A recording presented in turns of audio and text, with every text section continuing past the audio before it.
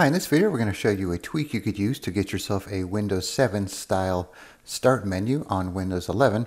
So it's called Explorer 7. So this is reasonably new and right now it's in beta, so this is definitely a use at your own risk type of thing. And it's also definitely a create a system restore point before you use it type of thing.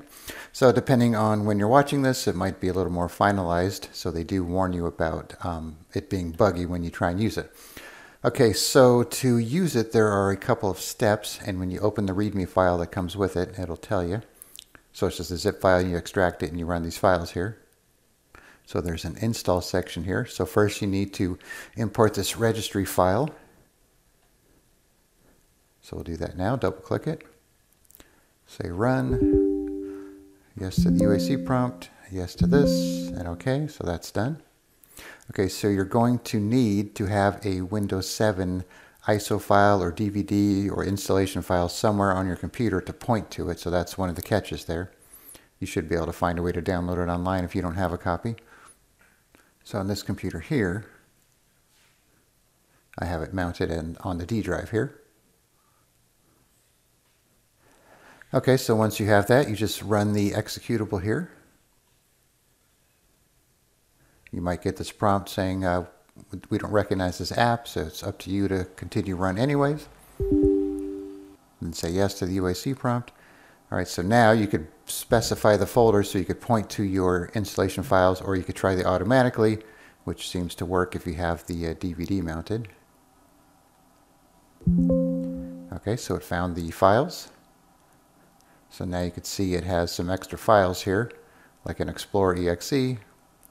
Alright, so there is a 7 and an 8 version. The 8 didn't work for me, at least not right now. So we'll try the 7 first, then we'll try the 8. Okay, so shell switch complete. You have to log off and back on.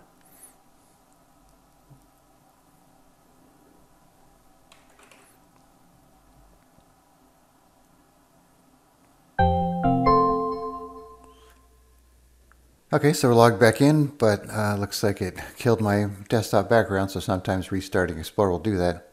So now you can see we have a Windows 7 style start menu with all your folders here. Go to your documents, control panel, and you can see we have the older File Explorer ribbon back as well. So one thing that I do not like about it, but maybe it'll be fixed by the time you try it, is you can't use the Windows settings.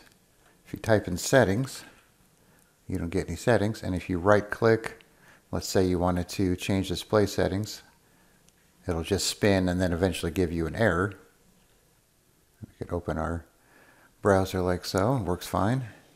We'll wait for that error. Let's kind of go through some other stuff here, devices and printers.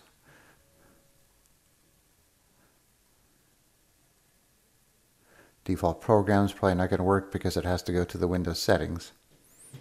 So while that's thinking, let's go back to the folder here. Alright, so there's our message.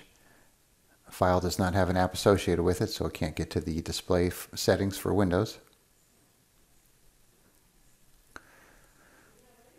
And you'll see this Explorer EXE. It'll just open an Explorer window. That's all it does. Alright, so now let's try the Windows 8, and I'll show you that right now it's not working.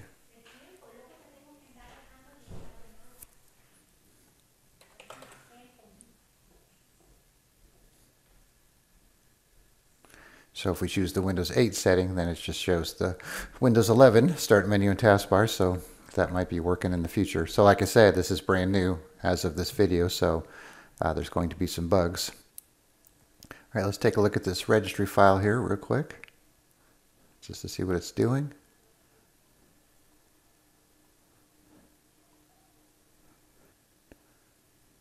So it's doing quite a bit actually. So you might want to do a registry backup too in case you want to revert this back. And I'm assuming they're going to have a way to revert it back, maybe coming up. So maybe this option will be a revert back, or as of right now, this reverts it back anyways in case you need to go back to your Windows 11 style. So like I was saying, this is definitely one of those use at your own risk, make a backup type of programs here. So, but it might be something you could play around with. All right, so I will put a link in the description where you could download Explorer 7 and then you could take your chances with it. All right, thanks for watching and be sure to subscribe.